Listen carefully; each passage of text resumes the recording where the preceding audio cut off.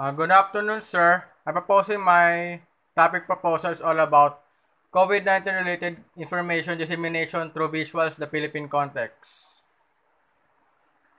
Early response to COVID-19 in the Philippines by AMIT et al. 2021. Travel restrictions. Government conducted contact tracing and imposed additional travel restrictions with areas from restricted countries subject to 14-day quarantine and testing. Community intervention.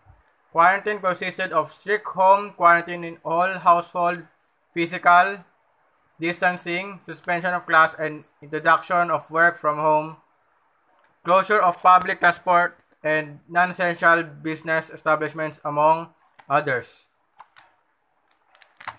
ECQ gave the country the opportunity to mobilize resources and organize its pandemic response, which was especially important in a country with poorly distributed scarce resources and capacity.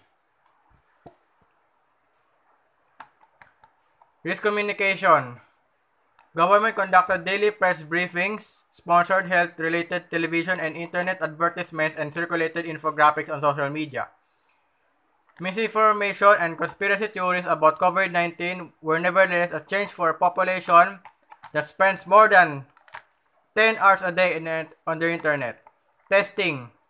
Because of the limited capacities for testing at the start of the pandemic, the Department of Health imposed strict protocols to ration testing resources while ramping up testing capacity. More tests were conducted for individuals in urban areas where the incidence was the highest. First COVID-19 infections in the Philippines, a case report. The first suspected case in the Philippines was investigated on January 22, 2020, and 633 suspected cases were reported as of March 1. As you can see here, okay, this is a transfer of the pandemic, wherein starts the history of Wuhan, China, the person who spread here, January 20, 2021 to January 20, 2020, Wuhan to Hong Kong, January 21, 2020, Hong Kong to Cebu, Philippines, January 22, 2020, Cebu to Dumaguete, to January 25, 2020, Dumaguete to Manila. And this is the legends where you can find the location of the transferring of the virus. What are the initiatives and communication protocols? Lockdown messaging ECQ MECQ 2020, wherein it's already posted in April 2020. Duterte decided on Luzon-wide lockdown this week. And that's why it's already implemented the ECQ, modified ECQ and GCQ because that's already said by the President. And this is the definitions of the ECQ, modified ECQ, and GCQ. And after that, we already have the voluntary ECQ where there is the social gatherings there. We don't need the government to put us on ECQ. We can do it voluntarily. Let's do it for our healthcare workers, for ourselves and families. AMD and NCR mayors ready to implement new lockdown system. That's why they're already the color codings there. The green mark, which it says allowed with safety protocols, partially allowed, the yellow, minimum 50% from work from home and minimum 50% on site. And then the red is not allowed. Okay, this is the difference. Okay, this is the category 3. All are allowed. Category 2. Okay, nevertheless, DCQ, ECQ, and ECQ. Category 3, all is red for the ECQ, yellow, modified ECQ, and GCQ is green. Then on the category 4, not allowed, all is red. Okay. Vaccine messaging. PH rolls out COVID-19 vaccine drive with frontliners, government officials taking first shots, wherein the Philippine government administered a total of 35.8 million doses of COVID-19 vaccines as of September 5. Of the total number of doses, 18.5 million were of the 2-dose Sinovac vaccine. And then on 74% of fully vaccinated COVID-19 cases in the Philippines received Sinovac vaccine. However, in a study published in July, Chinese researchers found that antibodies triggered by Sinovac COVID-19 vaccine declined below a threshold 6 months after participants between the ages of 18 and 59 received the second shot. And this is the similarities between these infographics, okay? Up to November 16, 2020 to September 18, 2021. And then you will see now this the color coding. This is a percentage of the active cases, which is yellow. The green is percentage of recoveries. Red is the percentage of deaths. Okay. In November 2020, this is the rate. And in 2021 September, this is the rate.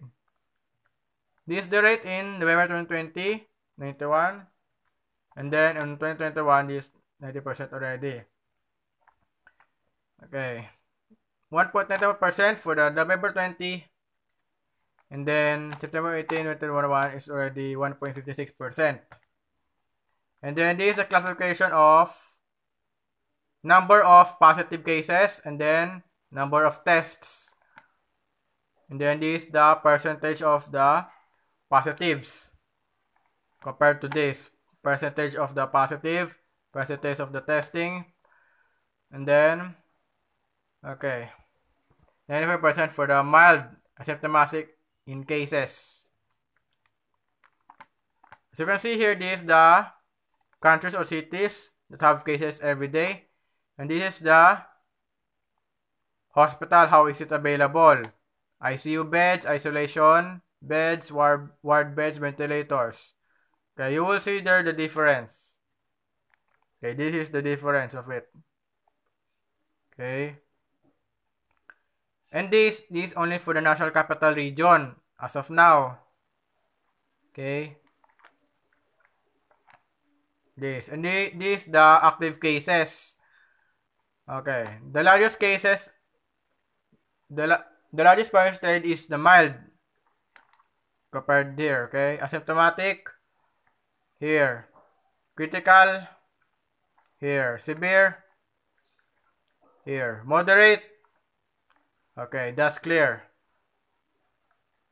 This is transportation, wherein infection risk classification of transport modes or vehicle types. This is a high to moderate risk when you choose this vehicle, and this is the high risk when you choose this vehicle. Motorcycle shield versus COVID-19 can make rider loss control, says expert in July 2020. And the government to impose motorcycle shield used by July 20. As you can see here, in this image, this is the motorcycle, and this is the person here, and it collaborates a warning signals because this is not the very position in driving with the car for the vehicle for the motorcycle, because it causes an humiliation and accident with this topic. Okay, do you know who is this person? This is Dr. Tony Lachon.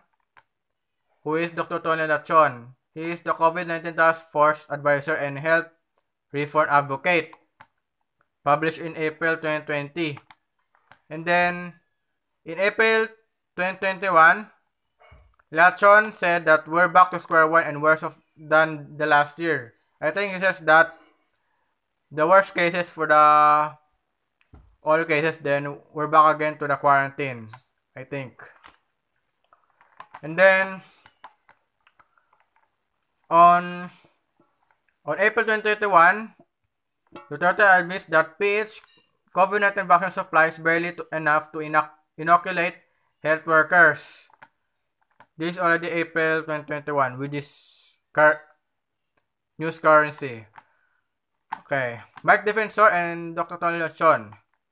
Mike Defensor. DOH said doctors' licenses may be revoked if they prescribe ivermectin.